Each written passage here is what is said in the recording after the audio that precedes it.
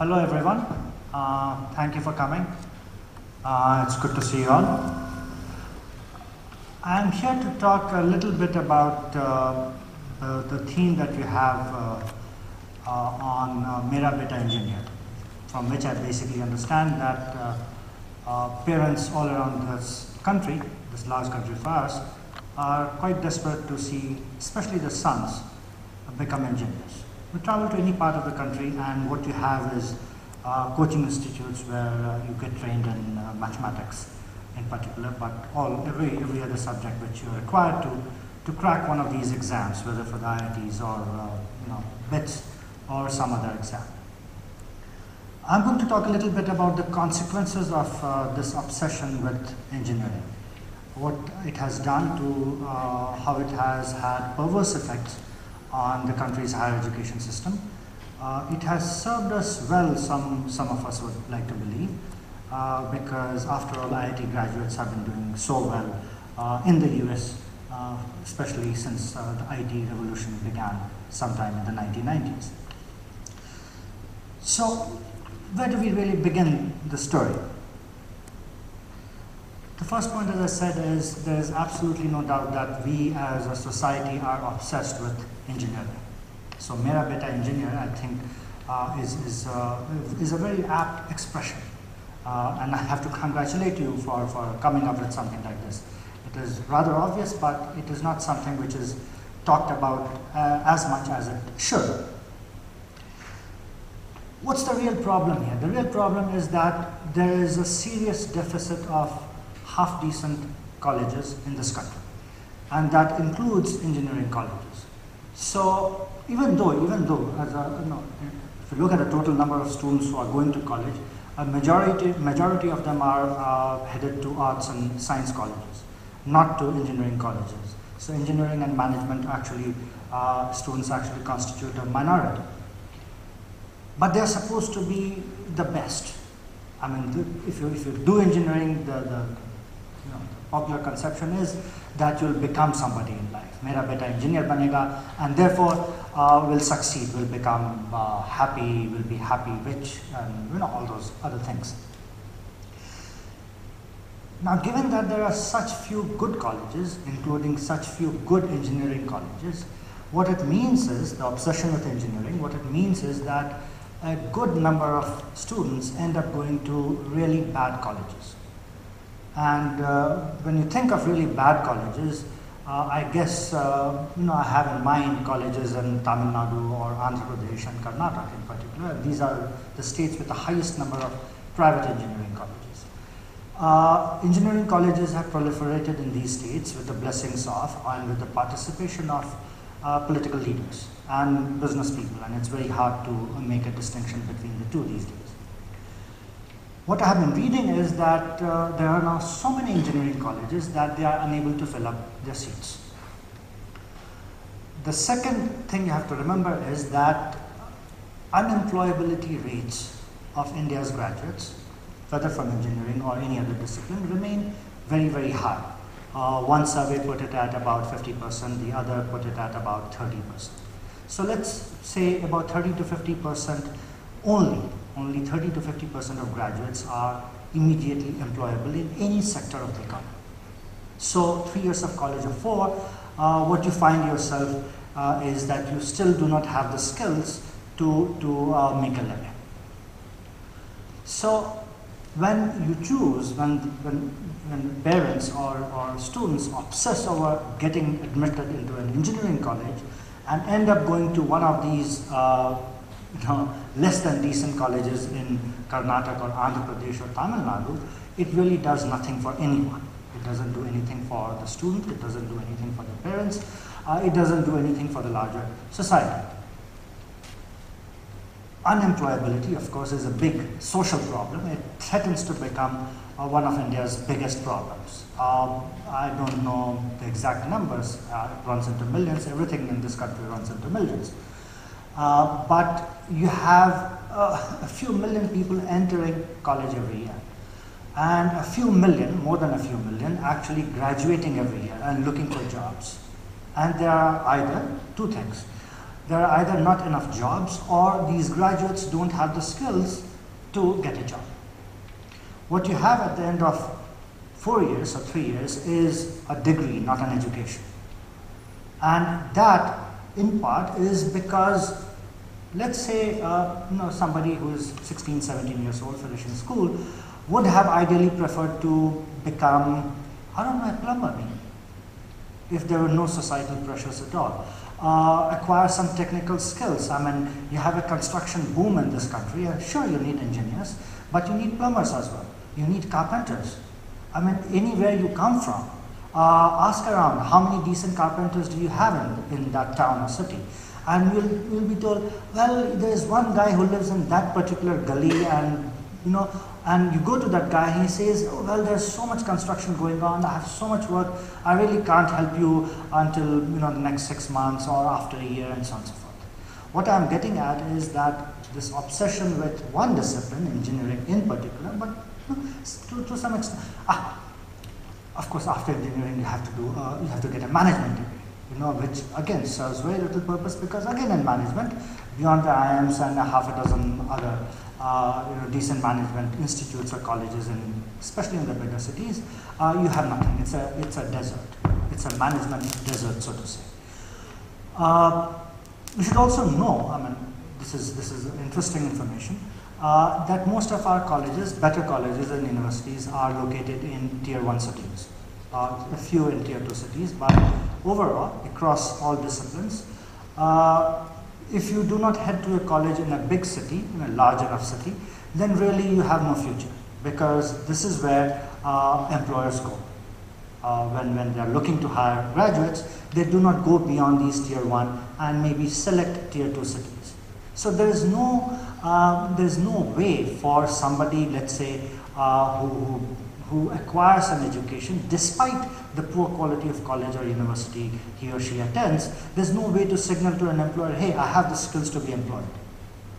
So the perverse effects that I mentioned right at the beginning, these are the sorts of perverse effects that our obsession with engineering has bred. Now, a little bit more about the quality part. The Indian higher education, the way the system is organized, the way universities and colleges are organized, and the way the University Grants Commission or the Ministry of Human Resources and Development looks after it, it has made entry costs very, very high. Which is to say, if you want to open, let's say I have a few billions, like Mr. Premji did, and I decided, well, I want to open a good engineering college. Now, and I'm perfectly honest about it. I have good intentions, and I also get the right kind of people to help me with this enterprise. And like most other colleges and universities, private universities, I'm really not into this for profits. But then when I go to the government, when I go to the UGC, I find that actually even to open a university college, which is going to help our young people acquire, get a decent education, not just a degree, I have to pay up. This is in addition to the costs I'll incur, which I'm setting aside to open the university. So entry costs are very, very high. Entry costs, some people have argued, should be low. Anybody who wants to open a college, go ahead. We need colleges, right? We don't have enough of them. And when we have enough of them, they are poor quality. That's the real problem. So the entry costs are high, and once you are in, you are in.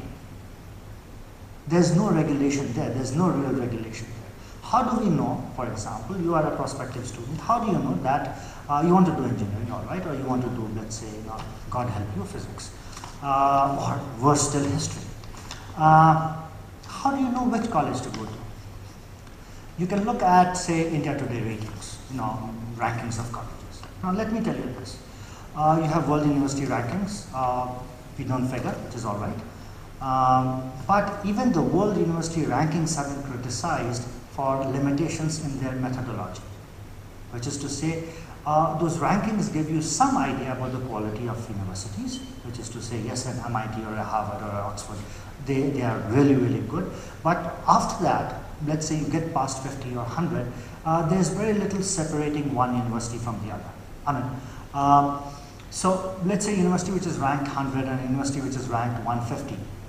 Really, how much of a difference there is? Once you take away the top 20, 30, or I would say even the top 50. After 50, there is a gap. And then the gap is so little between, say, universities ranked between 50 and 150, the next 100 and the next 100, that it's impossible to say why a particular university should rank number 72 and another should rank 144.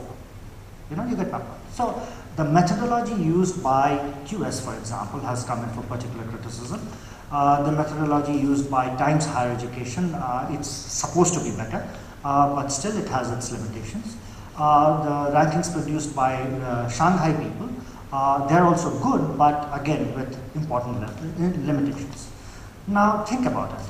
When India Today or Outlook or when Careers 360 produces its list of rankings, in terms of methodology, how poor must they be? I mean, it's just half a dozen people who come together to produce that special issue. That's it.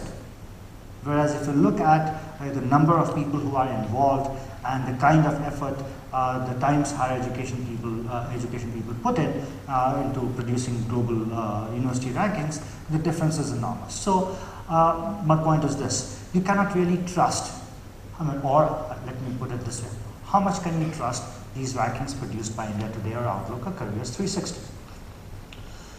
The second way to understand the quality of higher education institutions is to look at NAAC ratings. So a college or university with A is obviously better than one which has a B. Now the problem is that only about 20% of public colleges and universities have accreditation from NAAC. The rest were not required. Now they will be going to NAAC, and suddenly NAAC will have to figure out a way how to grade about 700 odd universities, out of which maybe 100 have been graded, 600 odd universities, and about 40,000 odd colleges and institutes, or maybe 30 to 35. Take away those which have some kind of accreditation. And remember, the grade that NAAC gives is valid for 5 years.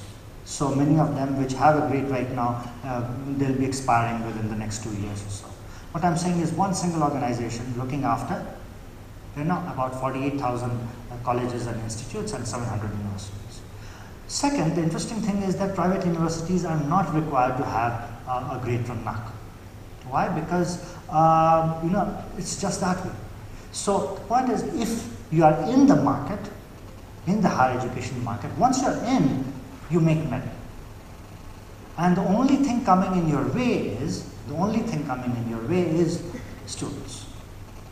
Once you as students understand, potential or actual students, once you understand that that it's all about getting a particular number of students, that all these so-called non-profits are really or profiteering organizations. They're really profiteering organizations.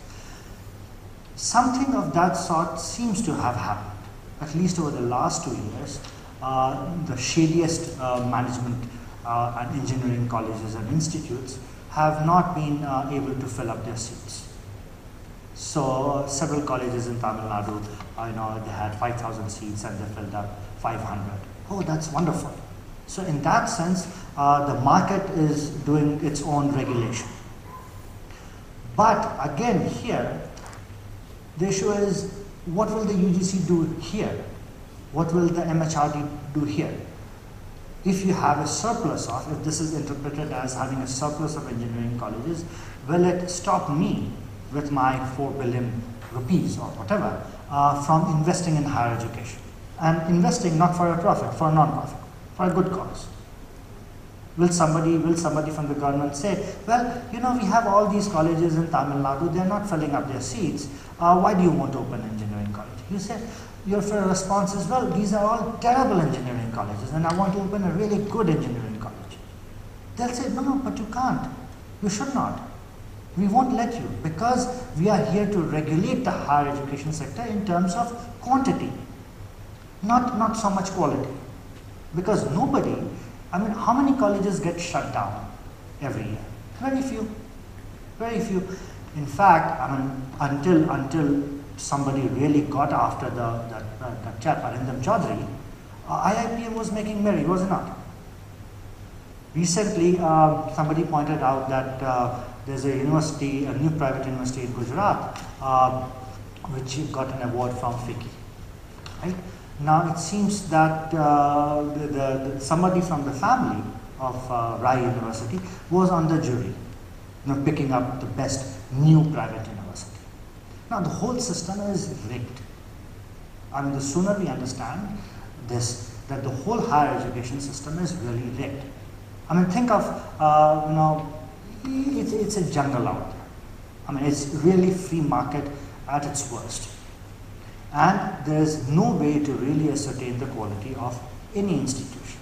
So when you think of engineering colleges, when you think about your brothers or sisters, I mean, you must have children, or you yourself, you have come to BITS, which is a decent institution, but think about it. If everyone goes to these engineering colleges, where will they end up? They'll end up unemployed. They'll end up socially frustrated. They'll end up as outsiders. And in the meanwhile, you have spent all this money and you have these people laughing all the way to the bank. And there's nothing that we can do about it. Thank you.